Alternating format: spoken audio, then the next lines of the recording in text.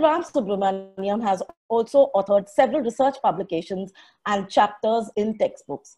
He has also been the principal investigator in several international drug trials. He is also a fellow of the Royal College of Physicians of Glasgow. So I welcome you, Doctor. And he is also a Rotarian in the Rotary Club of Madras. And I would also request everyone, when you all have questions, please do type the questions in the chat box, and our Rotarian, Ravi, would be the moderator for the questions. Over to you, Doctor. Thank you very much, Preeti. It's a pleasure to be here this evening and speaking to all of you. Right. So I'll speak to you for about 15-20 minutes or so, and then I'm happy to answer your questions. Now, this is the current scenario of Corona in India and probably definitely in Chennai. Till recently, we were looking at other states, probably the city of Bombay and Delhi, and the Corona has silently crept on us. And this is right in our midst. And fortunately, it appears that Chennai in the next 2-3 weeks should reach the peak, and then the infections should start coming down. But it appears that the infection is going to definitely start increasing in the smaller towns, Madurai, Trichy, Tirunelveli. I think that is going to happen in the next few weeks. If I need to tell you about the history of Corona, this is a group of viruses which have been around with us for the last about 50 years or so. These are viruses which typically cause the common cold symptoms, which means they cause only a heavy-headed feeling, cough, a little bit of a blocked nose, sometimes a runny nose, and generally you feel a little miserable, but after 3-4 days you feel fine. And the initial viruses, what you see as HKU1, NL63, 229E, and OC43 are all only viruses in the Corona group which cause a common cold-like symptoms. They are called Corona because they have a spiky exterior which gives a crown-like appearance. And the first time they showed any seriousness was in 2002, when a mutation is a drastic change in the genetic structure of the virus happened, resulting in the epidemic we now know as SARS, or the Severe Acute Respiratory Syndrome.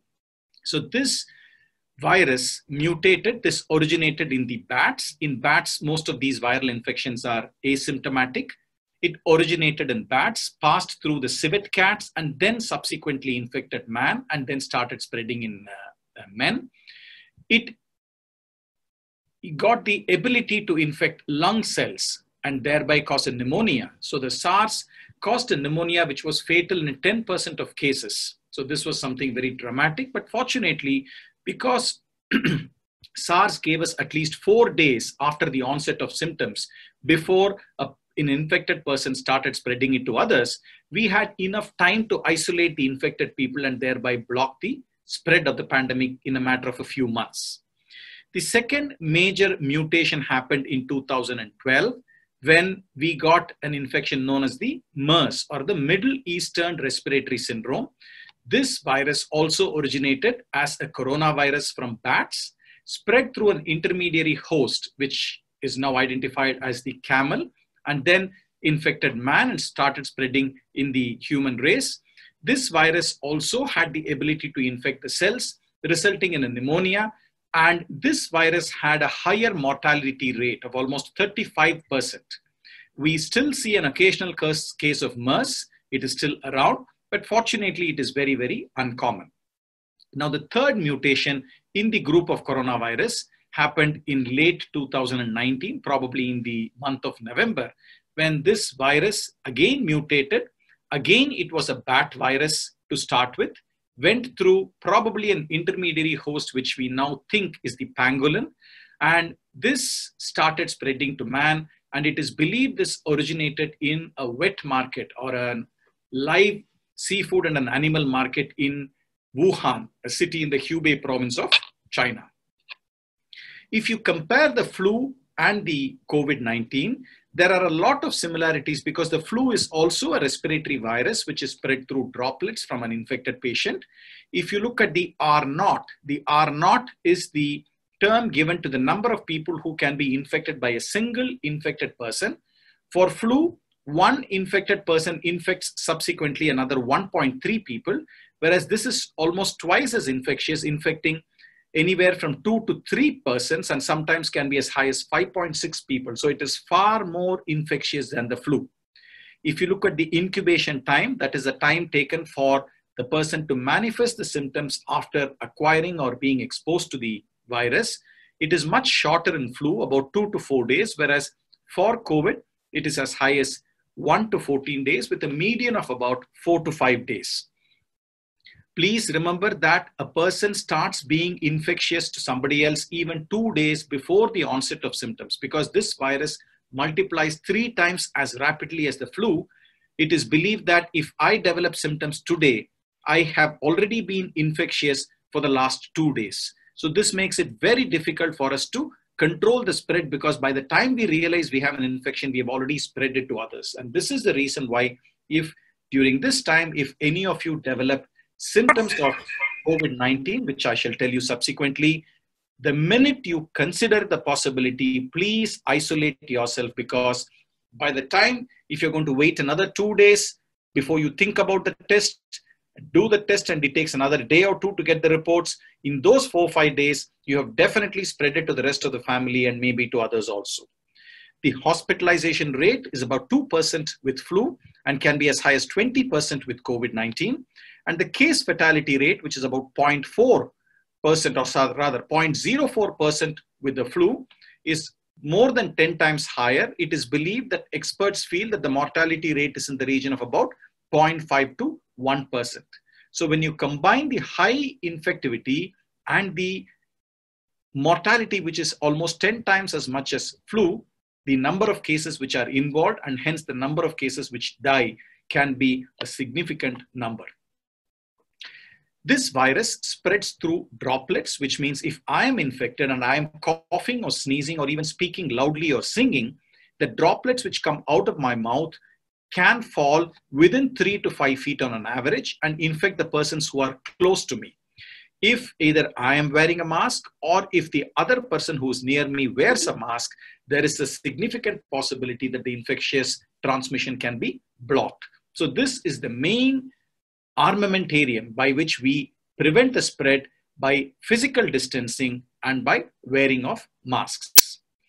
The symptoms can be very non-specific. We have now seen that the earlier symptoms, which were typically referred to as fever, cough, and breathlessness, is no longer applicable. Apart from fever, cough, and breathlessness, you can get just presentation as chills, severe shaking, muscle pain, back pain, headache, sore throat, and typically 1/3 of people have a loss of smell or taste. This is somehow very typical for COVID and again seen very often in young women especially. And even though it is believed that the smell may return in 2 weeks, sometimes it may take several weeks for the symptoms to settle down. The management involves confirmation of the disease by testing. The testing is by what we refer to as a nasopharyngeal swab. A small stick with a cotton tip is inserted into your nose, to the back of your nose, and a scraping is taken. This is the gold standard, but even this test picks up diagnosis only in 70% of cases, which means in 30%, even people with typical symptoms, the test may come back as negative. We also have antibody and antigen tests right now. The antibody tests are not recommended in the acute diagnosis of cases, whereas the antigen tests can be used in specific populations, which the ICMR says include pre-operative patients, patients who are about to deliver, healthcare workers. And if the test is positive, it confirms. If the test is negative, we still need to do an RT-PCR, the nasopharyngeal swab, to confirm the diagnosis. Supportive care is the fundamental approach to managing such patients. Supportive care includes treatment of the fever, body pain with paracetamol, and people who become hypoxic, which means they have a low oxygen level. This is also referred to as happy hypoxia or silent hypoxia, because a lot of people don't realize that their oxygen levels are low. They don't complain of breathlessness till it is too late. So oxygen support is what is a mainstay of treatment. We need to isolate, and I reiterate, if you develop any of the symptoms, severe body pain, chills, sweating, headache, sore throat, cough, please isolate yourself immediately so that you prevent transmission of the virus. You can, if the symptoms persist for 24 to 48 hours, then you can consider doing the test and then decide what further needs to be done. Chloroquine and hydroxychloroquine, which was purported as important therapeutic interventions at the onset of the disease, now have been shown probably not to be beneficial, and they can have a lot of side effects. There are several antivirals which have been tried, which include the flu agents like oseltamivir, interferon agents which have been used for hepatitis virus treatment, anti-HIV drugs, favipiravir and remdesivir, but amongst all this, it is only probably remdesivir which shows some promise in reducing the duration of illness. There is still no mortality benefit. Favipiravir has been introduced with a lot of pomp and show, but so far there is very little evidence to say that favipiravir helps. It is believed that the problems happen not only because of the direct involvement of the lungs, which can cause hypoxia. For that, you use antivirals, but it is also because of an immune response by the body. We believe there is something called a cytokine storm. Cytokines are small protein molecules which cause a lot of inflammation. So there are pro-inflammatory cytokines, there are anti-inflammatory cytokines, and it is believed that this virus somehow stimulates the body's pro-inflammatory cytokines to cause a significant inflammation in the lung, which can cause hypoxia. To blunt this pro-inflammatory response, we use drugs like steroids, dexamethasone or methylprednisolone. We also use an anti-interleukin antagonist. Interleukin 6 is believed to be a strongly pro-inflammatory molecule. We use tocilizumab as 1 or 2 doses. It is expensive. It costs about 50,000 rupees or so in blunting the immune response and helping recover the damage to the lungs. We have also been doing studies with convalescent plasma. Convalescent plasma basically refers to the plasma of people who have been infected before and have recovered. So it is believed that their blood may have antibodies which can be used as passive immunization in people who have the disease, but we still don't have significant evidence to say that it helps. We also use anti-clotting agents like heparin because it is believed that the COVID causes a lot of clotting. It causes what we refer to as a procoagulant state. So it causes clotting in the small blood vessels, especially in the lungs, which can also block the oxygen transmission. So we are using now typically heparin, we are using steroids, we are using, if possible, remdesivir, and if it's still the person is worsening, we try agents like tocilizumab.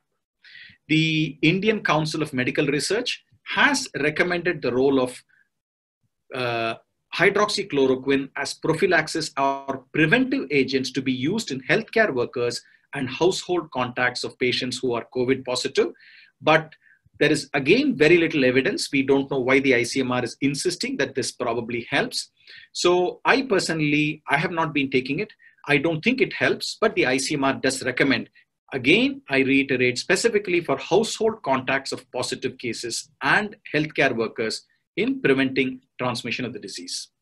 So that is the basic info regarding this COVID. I'm going to spend the next about 5 to 7 minutes talking to you about how we can reduce this infection.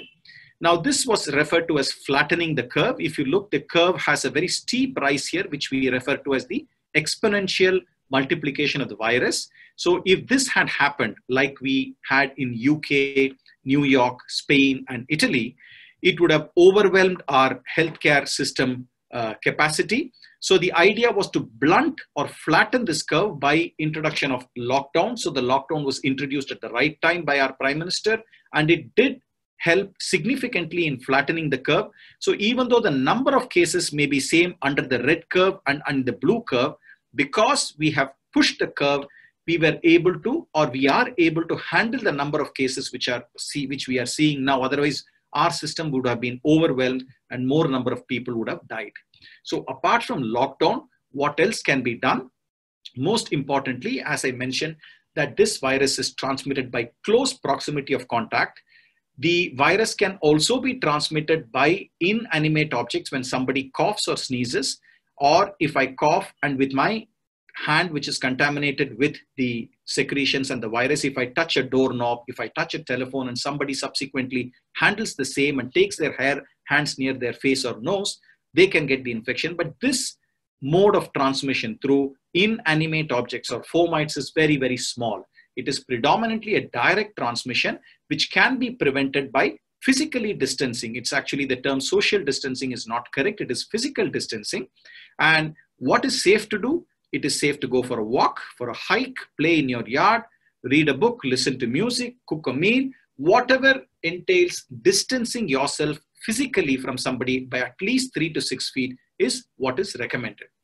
If I mentioned earlier, you need to isolate yourself if you develop any symptoms or suspect that you could have the infection. We refer to as a home quarantine or home isolation.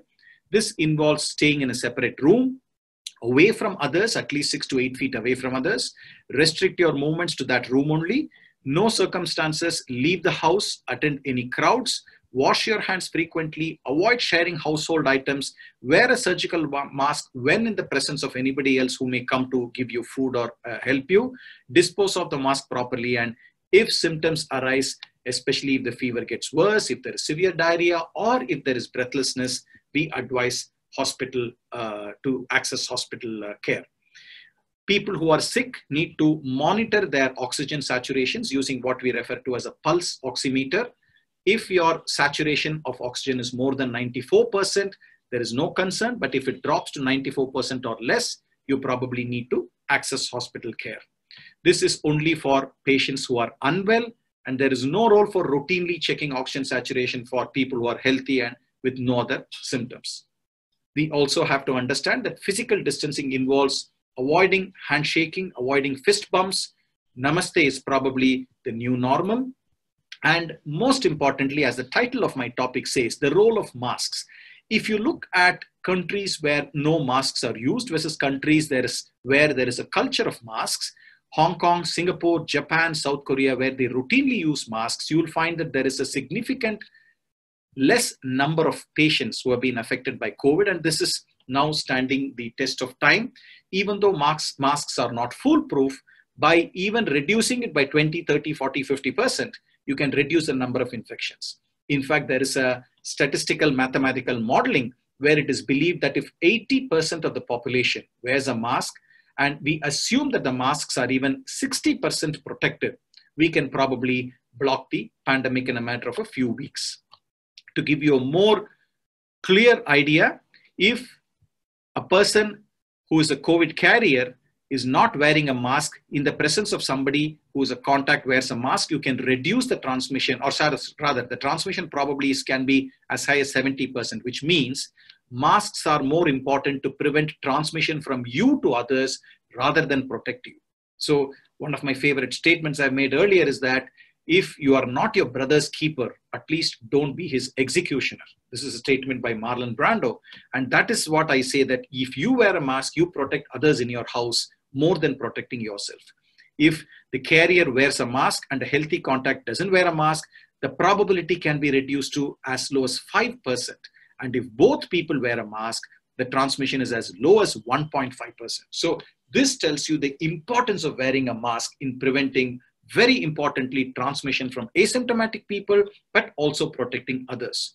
Even if there are two people in the room who are physically distanced more than 6 to 8 feet away, it still makes a difference if you wear a mask, especially outside your home environment. This slide gives the percentage effectiveness of various masks. The N95 is recommended only for healthcare workers, especially in a hospital environment where aerosol generating procedures are done.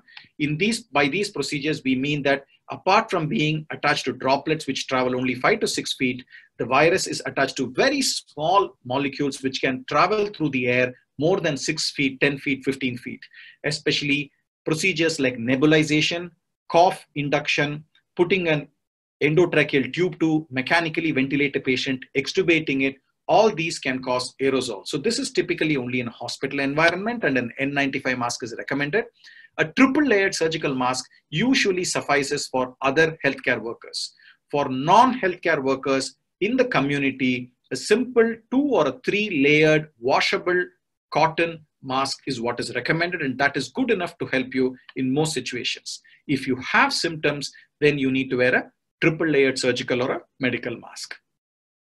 Some simple advice: do not use your hands to open or pull or push doors. Use your back or your buttocks or your elbows to touch those which are commonly touched. Similarly, elevator buttons, don't use fingers because fingers very often go near our face and we can transmit the infection. Use the elbows, especially when you're going by escalators or staircase. Do not touch commonly touched areas. Do not lean on the escalator. And if you're handling a mask, always handle it by the elastic or the tie rather than the front of the mask. The more you touch the mask, the greater your hands are likely to be contaminated, because if you are inhaling the virus from somebody else, it coats the outer surface of the mask and you may contaminate it, and then your hands may be contaminated. Individual responsibility includes adhering to cough etiquette, which means when you cough or you sneeze, use the crook of your elbow so that you don't splatter the droplets. Frequently wash your hands, use tissues after dumping the tissues, wash your hands, maintain physical distancing, use a cloth mask in public, and if you are unwell, please inform your superior at work and stay home. Please do not spit in public, come to work if unwell. Do not ignore anxiety and fear. I come across a lot of emotional disturbances during this time. Do not subject yourself to information overload by abusing the social media. In fact, I tell patients, if you're watching the television, watch good old romantic or comedy movies which make you feel well, not listen to the news. Physical exercise is very important during these times, and do not ignore any health advisories. As I mentioned, we see a lot of emotional problems, anxiety and worry about an uncertain future. In fact, it is said that maturity is defined by your ability to handle uncertainty. And very sadly, most of us are at a loss when we face uncertainty. We have fear of contamination, a hypochondriacal fear regarding cough, sore throat. We always believe, I get every day, if I see 20 patients, out of them 5 patients are those who think that they have COVID because they have an irritation in the throat or a feverish feeling. Hoarding of personal protective equipment, and anger and irritability regarding irresponsible behavior of others in society. Undue attention to unsubstantiated facts. When you read somewhere saying that a measles, mumps, rubella vaccine will protect you, you immediately want to go and take the vaccine. A BCG vaccine protects you, you want to go and take the BCG vaccine with very scant evidence. And this is something I can personally, vouch for. An irresistible urge to touch your mouth and face. Your nose starts itching very badly, especially after you worn a mask. So these are things, unfortunately, we have to put up with. If there are people who run organizations, who have factories where a lot of people are working, ensure that shifts are put in place to stagger people coming in so that you don't have crowding in the place of work. Stagger your canteen timings. In the canteens, put up plexiglass or glass partitions between people so that you don't, when you talk, especially when you are eating and when you don't wear a mask, you don't transmit the infection. There should be physical separation of staff. Encourage virtual meetings rather than meetings where people come and congregate. All people should be screened at entry for fever. Air conditioning is perfectly permitted, but ventilation is very important. It is very important to understand that when there is no ventilation in an air-conditioned room, the virus persists in the environment for a longer time. You need to ensure personal protective equipment, especially masks and use of hand sanitizers in place of work. Put up awareness posters, and very important to disinfect the environment periodically. A simple solution of 0.1% bleach or alcohol, if bleach can corrode the instrument, is what is recommended. What do we expect? I am very sad to say this, that the darkest days are still ahead of us. We have not yet reached the peak. We still have several weeks to go before the peak comes in. And this is like a marathon. This is not a sprint. We have to prepare ourselves. There is no going back to normal. There is going to be a new normal, which is going to be with us for several weeks, months, and probably years. The laws of viral physics, where it multiplies exponentially, will not bend to public policy or our hopes. Also remember that the transmission is related both to the dose, which means if somebody close to us talks to us, coughs or sneezes in front of our face, the risk is very high. And also the time, even if they are 6 feet away, but if you are going to spend 6 to 8 hours in an air-conditioned room or traveling in a bus or traveling in a flight, it increases the risk because of the time of exposure. Is the end of the pandemic near? Unfortunately not. This is likely to go on for several months. We know that even if we get over this, there is a second wave coming. China is already facing the second wave. So It is believed that the only way this pandemic can end is if at least 60% of the population is infected. To reach this level, it is going to hit at least 3 to 5 years, or a vaccine is available. I know there is a lot of social media information going that the vaccine trials have started, and by August we will get a vaccine. Unfortunately, in spite of being inherently optimistic, I don't think this is possible. You have to be realistic that to check the efficacy and the safety of a vaccine will take several months. So I think we have to prepare ourselves at least for the next several months or years to cope with this pandemic. What about the future scan? All of us need to have a date with health, adopt a family physician, use a trusted source for health information. In fact, I have started, and I run a capstone clinic, and I have an Insta handle at Capstone Says, which I try to give authentic information, because we are bombarded with information, most of which unfortunately is not based on medical evidence. And I am a very strong proponent of adult vaccinations, whether it is a flu vaccine, whether it's a pneumonia vaccine. I think we need to check with our healthcare provider and ensure that if it is indicated, we take the vaccine. Lastly, I think what saves lives is discipline. Look at this boy, he may be naked, but he still wears a mask. So what we need to remember as a take-home message is ensure physical distancing, ensure universal masking, which means you step outside your house, whether it is to see your neighbor, whether it is to buy, vegetables in the vendor outside your gate, you need to wear a mask. The only way we can keep ourselves safe is if we assume that every person whom we meet is likely to be either symptomatic or an asymptomatic COVID-19 patient who can be transmitting the disease. Ensure frequent hand washing, cough etiquette, avoid spitting, stay at home if you're sick, environmental hygiene with bleach. This is mainly in commonly touched surfaces. Avoid travel at least in the near future, and take up adult vaccinations when it is indicated. Thank you very much. I'm going to stop my sharing and I shall take up questions now. Thank you, Doctor, for the information. And now over to Ravi. Ravi, please take up the questions with the doctor. Yeah. And you all can post your questions on the chat. Ravi would be moderating it. Thank you. Thank you, Doctor, for this lovely presentation. To start off, I must say that you did speak about information overload, but the way you made the presentation, starting from the causes to what to expect, is the right kind of information that we can do with at any point of time. In fact, there's a term called information bewilderment. There is such a lot of information that it bewilders us. It doesn't, have clarity, unfortunately. So yeah, that's the problem of this age. Yeah, I also see that you have a very infectious sense of humor. The way you started off the presentation by showing a lion beside the vehicle and somebody pointing to say that can you see a lion some miles away? So that's on the side. And I'll start off by asking a few questions on behalf of members who are posting questions. The first of them is from Deepika Goel, and she's asking, how accessible is remdesivir in Chennai hospitals? A very relevant question at this point of time. Now, remdesivir, as I told you, is the only antiviral agent which is believed to probably shorten the duration of illness. There is no benefit to say that it improves mortality, though there is probably statistically a trend towards improving mortality. It costs, it's a 5-day course. It costs roughly about 50,000 rupees for those 5 days, about 8,000 rupees per dose. First day, you need to take 200 milligrams, double the dose, and for another 4 days, 100 milligrams. It has been manufactured. The manufacture in India has started with Hetero Drugs and Cipla. The stocks are still pretty limited, so it is not freely available yet. But Gilead, the original manufacturer, it is believed almost 80% of the stocks have been held back by the United States. The local stockists will give you, but there is a significant shortage. So I think it is not yet very freely available.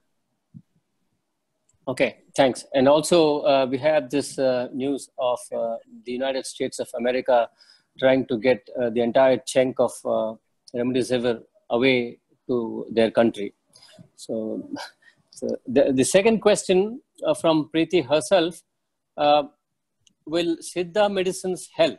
We know for a fact that the Tamil Nadu government has actively advocating the use or drink of this concoction, which we call this Kabasara Kudineer. So Preeti asks if Siddha medicines will help. Now, I'm an allopathic doctor. I don't know much about Siddha. But the feeling I get is whenever you have no specific treatment, the number of options available dramatically goes up. In fact, we say, there is a saying in medicine that the number of articles published about a topic is inversely related to the effective treatments available for that. So like that, we have no specific treatment. I told you the only treatment in allopathic medicine for COVID-19 proven, recommended by agencies till recently have been only two, which is symptomatic using paracetamol and 2 oxygen. Only recently steroids and maybe anti-clotting agents are helpful. So in this situation, everybody has their own therapeutic option, whether it is neem leaves, whether it is turmeric, whether it is salt water, hot water gargling.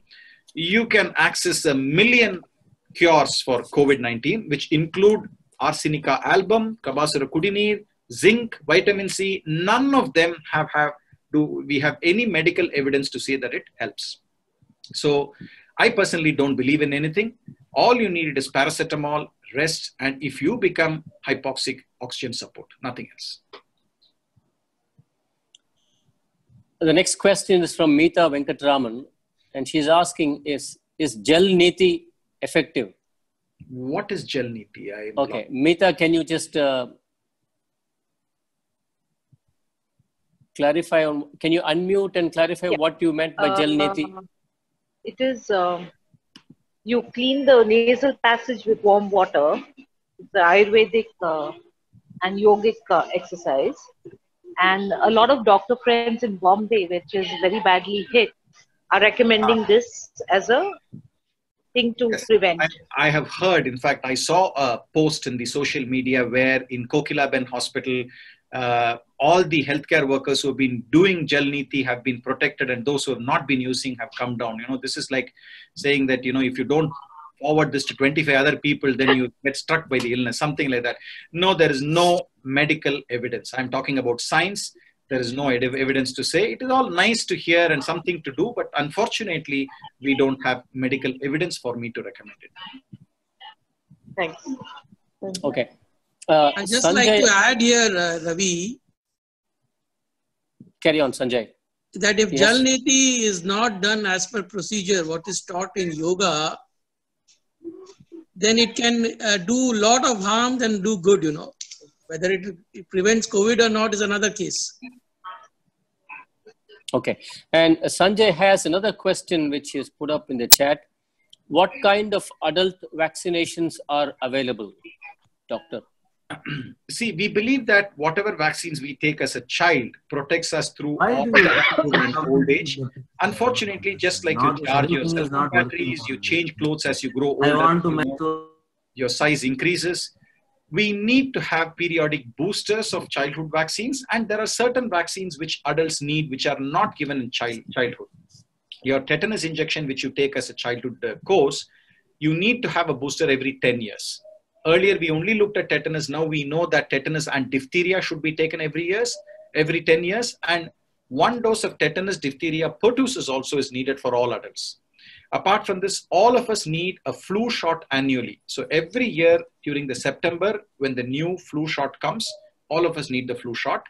People who are over the age of 65, people who have underlying heart disease, lung disease, or other, liver or kidney disease need protection from invasive pneumococcal disease, which is a pneumonia which can spread, and we need to have a pneumococcal vaccine. So these are the common ones. Apart from this, people who are over the age of 60 will benefit from the shingles or the herpes zoster vaccine. There are several vaccines which may be related to travel, which may include hepatitis A, hepatitis B. It may include yellow fever. So depending on your age, your underlying illnesses, your travel or occupation, you may also need more adult vaccines. Okay, thank you, doctor. One question from me. You are a COVID warrior. And how traumatic is it for you people out there when you see a lot of these cases and you see a lot of patients you're dealing with on a daily basis? I sort of would beg to differ with you in a couple of issues. One, we are not the frontline warriors. You are all the frontline warriors, because the problem is in the community. By the time they come to the hospital, we are ready, we are prepared. In fact, I feel that hospital is the safest place for most people rather than in the community, because community, you don't know who has it. Is it your vegetable vendor? Is it your maid who comes to your house to sweep and mop? Is it your neighbor who may be an asymptomatic, infected person, or a pre-symptomatic person whom, if you let into your house, may spread the disease to you? So that is the frontline warrior. When they come to the hospital, I know whether they are having symptoms. I am masked. The base person is masked. I take all the precautions. So actually, we are the rear end. We are the rear support. So if we come down, it is already too late, which is what is happening now. You are all the frontline warriors. Now, with regard, as I told you, to how we manage in hospital, I am very happy in the hospital because I know what to expect. We are all given personal protective equipment, which if we use appropriately, the chances of transmission is very, very small. In fact, studies from the West have already shown that healthcare workers who get the infection, it is more likely they get the infection in the community rather than from the hospital. So, as I said, I would beg to differ that I feel much safer in the hospital than in the community. And I'm worried when the lockdown goes off, it's going to be a very, very difficult proposition for most of us because we are going to be very casual in our approach. Even during lockdown, I find nobody is wearing masks. Either the mask is here or here. And what happens is, even my clinic, when I call patients, I have the chair which is put at least 3 feet away from the other edge of the table. They come sit, they drag their chair right up to the table, they put their hands, they put their mask down, and then they start talking. We are not used to the culture of masks. We are uncomfortable. People say, oh, I feel suffocated. I can't talk with a mask on. We can't see a person's lips move when the person speaks with a mask on. So it is very difficult, I agree, but please, for heaven's sake, physical distancing and universal masking appropriately and always when you're out of the house is your only protection against COVID-19. Okay. Someone here, Vikram, is tired of staying at home. He's asking a question which may not be directly relevant for you to answer. But anyway, the question goes, when will schools reopen? Maybe someone else can help with the answer. Schools, as of now, I think it is probably going to be in September. I don't think it will be earlier. See, we all can wear masks. Adults can wear masks. But children, I don't think we can expect, or I don't think they're going to wear masks. 1. 2, fortunately, unlike the flu, the COVID-19 is very mild in children and in pregnant women. The flu can cause severe infections and death in children under the age of 5 and in pregnant women. Whereas the COVID-19 somehow spares children and pregnant women, and they get only a mild infection. They may have a little stuffy nose, a runny nose for a couple of days, a low-grade fever for a day, and they are fine. So children, I'm not bothered at all. In fact, there is a multi-inflammatory system disease which has been seen in children, but they do respond very well even if they get it. And this is uncommon, but still it is manageable. The problem is with people over the age of 60. And when children go to schools and bring the infection back from schools and spread it to their grandparents because they hug, they play, they kiss, that is more worrisome. When grandparents come down, that worries me. So the problem is with schools is not that children will get the infection. It is that the children will pass the infection to elderly at home and they will have mortality. It has been shown that the mortality is, I was telling you about 0.5 to 1% in the general public. As you grow older, when you cross 60, the mortality goes up. People with underlying heart disease, high blood pressure and diabetes are at an increased risk. And when you cross 80, the mortality can be as high as 15%. So that is what is worrying.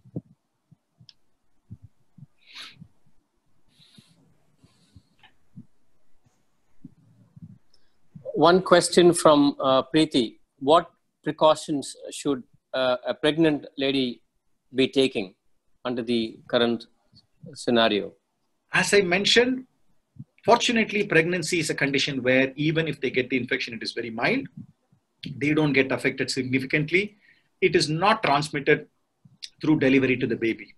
It is not found in breast milk. So the World Health Organization has said that pregnant women who deliver, who are COVID positive, can breastfeed their babies. They need to wear a mask. They need to wash their hands when they handle the babies. But it is safe because breast milk is more important than worrying about consequences of COVID. So, it is fortunately a low risk issue right now, COVID and pregnancy. Yeah, Thank you, Doctor. Ravi, I had to just ask. Ravi, can I ask one question, please? Yes, please. Dr. Ramasubramanian. Doctor, thanks a lot for a lovely presentation. You've cleared most of our doubts. One common doubt that all of us have, recently we were contemplating of catering food for our virtual meetings. There was two schools of thought. What are your thoughts on chance of transmission through food, such as takeaways or groceries, newspapers, etc., etc.? Close to zero. I think this concern about Swiggy and food, pizza deliveries, newspapers, milk packets, vegetables, completely unfounded. As I told you, the majority of transmission is direct, flows from one person to another, whether symptomatic or otherwise. As I told you, you tend to start becoming infectious even 2 days before symptoms. So pre-symptomatic, asymptomatic, and mildly symptomatic people are the ones who transmit the infection. The chances of infection spreading through vegetables, through milk packets, through Swiggies, very, very unlikely. And even assuming that the Swiggy delivery boy has an infection, he has touched his nose, he has contaminated the surface of your pizza box. All you need to do is, when it comes home, you take the pizza out of it. The pizza itself is not contaminated, or the food itself is not contaminated. It is only the container. As long as you wash your hands after you handle the container, it is more than enough. Newspapers, you can't wash the newspapers. So read your newspapers. Don't touch your face. After you finish reading, wash your hands. That is all you need to do. Nothing more. Thank you. That was a good question in retrospect, because the next week, same time, we are having a meeting of the club, and there is discussion going on whether to distribute takeaways for that meeting. The next question is from Mukund, and he's asking two questions. How did China come out of this pandemic is one. The second is, should we take influenza vaccine? Now, I am a little skeptical about the information we get out of China. But China was draconian in its measures. They completely locked off Wuhan. And when you say locking off 11 million people in one city, they walled it off completely and ensured that it didn't leave Wuhan. So whatever happened before the lockdown was inserted caused the spread, but otherwise they were very, very, in a military precision. They controlled the cases, they sought out all the cases, they checked everybody, they isolated, they did a great job, which is not possible in India. So that could be one reason, but I also have reservations that the statistics we see may be a little warped. I don't know. So the only way, Singapore has managed very well. Taiwan, Japan, they're all managed very well for 2-3 reasons. One, they have aggressively tested people. They have aggressively checked out for contact. They have traced the contact and they have isolated the people. For this, you need the cooperation of the citizens. When people coming from abroad, Indians coming from abroad take paracetamol so that when they land here, when temperature is checked, they don't have fever, then they go spread infection to others. Unfortunately, that is not the way we can win this war. It should be individual responsibility, discipline, and cooperation. The same thing we see for lockdown. You go out, you see normal life. You go to, when lockdown is slightly relaxed, people flood the markets, fish markets in Tiruvallur, Coimbatore markets, and other markets, which unfortunately is not very comforting. So without individual citizen discipline, I don't think we can win it. Doc, can I ask you one question? I'm Karthik here. How often do you have to change your mask? Every time you go out, you have to change your mask? No, these are cloth masks that we use. Cloth mask, any mask can be worn till it is moist, till it is, damaged, or till it is soiled. So once it is soiled, if it is a 3-layered mask or an N95, you need to dispose it. A cloth mask can be taken off, washed, and reused. In general, a surgical mask can be worn for 4 to 6 hours at a time. On an average, After that, it tends to be soiled. And N95, which is more expensive, again, 4 to 6 hours. But if it is intact, an N95 can be put in a breathable paper bag, kept for 3 days and reused again. But public doesn't need the N95. So for the public, if you're using a triple layered surgical or a medical mask, use 4 to 6 hours and then throw it. You can't reuse it. Please do not reuse your N95. I have seen people who wash and reuse the N95. The public, no. If you're using a cloth mask, if it becomes wet or your breath makes it moist, after 4 to 6 hours, put it away for wash and reuse it. Keep 3 or 4 masks which you can reuse again if it is a washable. So we wash it in soap and water and we can reuse that. That's more than enough. That's more than enough. Doctor, hi. Next question, Mahim. Yeah, doctor, is it okay to take an influenza vaccine even now? In general, the new flu vaccine for the Northern Hemisphere comes every September. So I would say, having waited till July, wait till September or October. As soon as the new vaccine comes, take it. And every year, it should be around September, October that you need to have your flu shot. And the flu shot doesn't help COVID. COVID is different, flu is different. Don't expect the flu shot to cross cover for COVID. I have a question. And doctor, every time we go out and we come back home, do we need to change our clothes or is it okay to keep them on? It depends on where you're going. If you're going to your office where your interaction with others is less, I don't think you need to. But if you're going in a crowded place where, for example, if you travel, in spite of your best efforts, there will not be physical distancing. You will sometimes brush against people, or sometimes when you go to the market or your grocery shop, there will be chances when you will scrape past people. So in that case, yes, please wash it. But if you are physically distanced, I don't think we need to. Every time we come back, I don't think we'll have to wash it. Yeah, doctor, I have a question. This is Venkatesh here. Yeah, my mother is currently stuck in the US. She's in Seattle. She's 60 plus and she has already overstayed there. And if she's planning to come back to India, would this be an ideal time? And my second question is, if she is traveling, what precautions should she take during the travel? As I told you, this is not going to disappear another 2 weeks. So there is no ideal time. The question is not when, how are you going to do it? Which means she needs to be educated about physically distancing herself whenever she's traveling, whichever city, whichever area she is in, she needs to ensure physical distancing. Always wear a mask. Always frequently sanitize your hands with alcohol sanitizer, because we have a very bad tendency to take our hands. Even if I look around now, a lot of people are having face, and which I also do very often. So when we take our hands near our face, especially after touching public surfaces, that is risky. So alcohol sanitization, mask, and physical distancing is the only protection for all of us. Doctor, this is Chandrasekhar here. I have a question. To improve one's immunity, will it the chances of getting COVID will lessen? And what are the things to do? Any medication for increase your immunity to avoid this? The only way you're going to have a good immunity is the basic principles. One, a balanced, nutritious meal, whether it is vegetarian or non-vegetarian. Two, adequate rest, which means sleep of at least 7 hours to 8 hours on an average. Three, physical activity and exercise, especially as you grow older. 4, discretion with smoking and alcohol. 5, adult immunization. These are the only proven ways to bolster your immunity. The role of zinc and vitamin C, even though is played in a big way, there is some role for these in preventing upper respiratory viral infections, but overdosing them is no role. There is no specific role for vitamin C or zinc with respect to COVID. They are non-specific. 3, in patients who are malnourished, yes, it helps. But routinely taking, overloading us with vitamin C or zinc to protect against COVID, no role. Doctor, still on the subject of masks, Pankaj has a question and he is asking, there are still people who are not convinced about wearing masks while going for walks on roads. They say they are not supposed to wear a mask while walking briskly.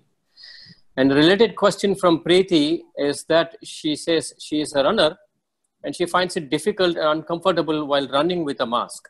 These are related questions. Yes, it is not advisable to wear a mask when you're physically exerting yourself, which means running or brisk walking or cycling or whatever.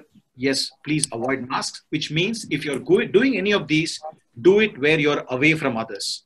If you're physically distanced from others, there is no issue. So you choose a time, you choose a place where nobody is going to be around, you take your mask off and run. That's perfectly fine. But yes, wearing masks has been shown to reduce the oxygen supply to the brain, especially as you grow older or people with underlying lung diseases.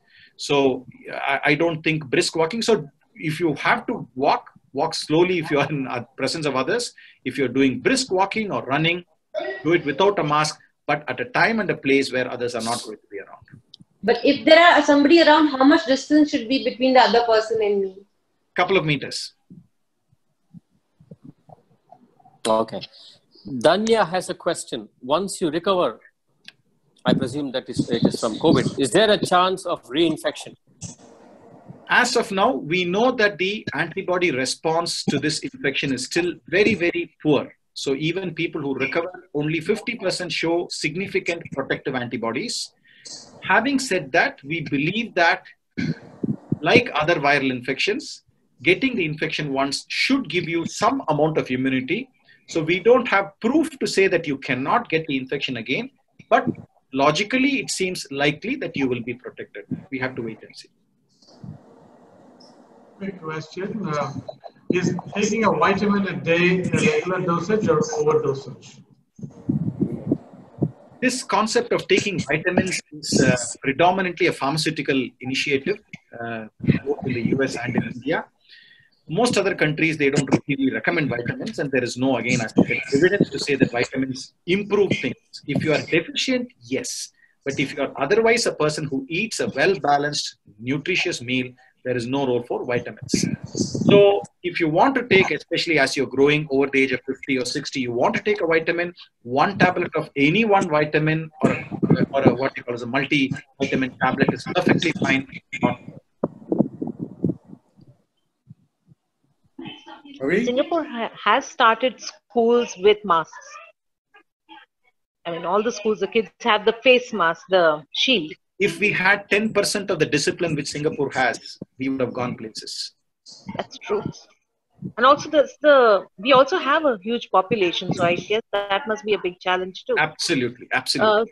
So, like in Mumbai, and we have a lot of slums. So, like Dharavi or something.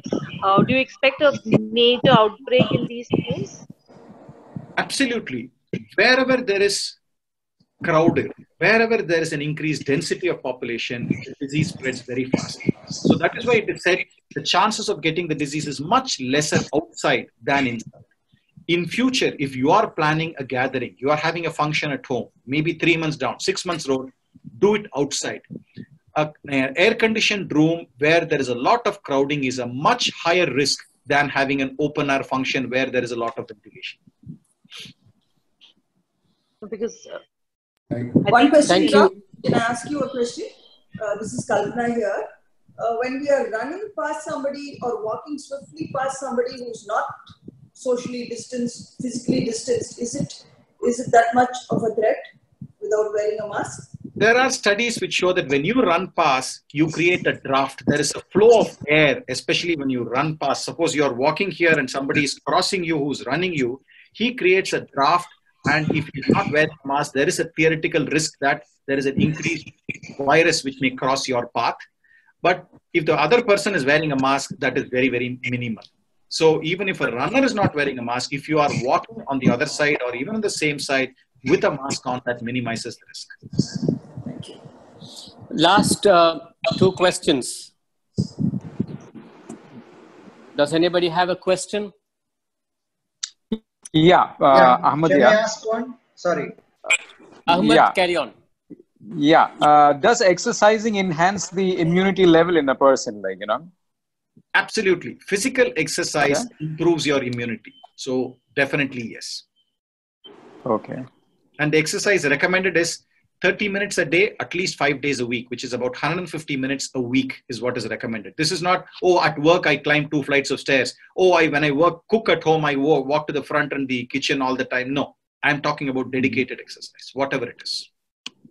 And should we use the oximeter regularly at home or no? It is only, as I mentioned, for sick people. It is not for healthy people. It has no role. Doctor, recently you must have seen in the social media that the ICMR is going to roll out a vaccine by August 15th and things like that. What are your thoughts on that? It is not rolling out. Studies have started. As I think I mentioned, that by the time we have safety and efficacy results, the minimum of 12 to 18 months. So I'm not anticipating anything. If it is anything less than that, I'll be not surprised. I'll be shocked. Going by, what we have gleaned over the last several decades, it's going to take a little longer than 3 months. Thank you so much, Doctor. We really like your presentation and the answers that you have made out very patiently. In particular, there are simple takeaways from your speech. And the first is, of course, such a simple thing as mask, which is your title anyway, about not getting worked up, just practice simple things to get over the situation.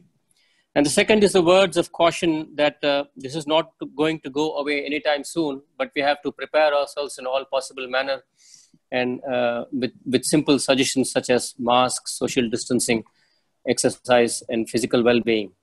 Thank you so much for being with us, Doctor. We really appreciate the time that you have spent with us this evening. Thank you, Doctor. Thank you so much, Doctor. Thank you, Doctor. Oh, it's a great day for us. Thank you. Thanks a lot. Thank you, Doctor. Thank you, Doctor. Thank you, Doctor. Thank you.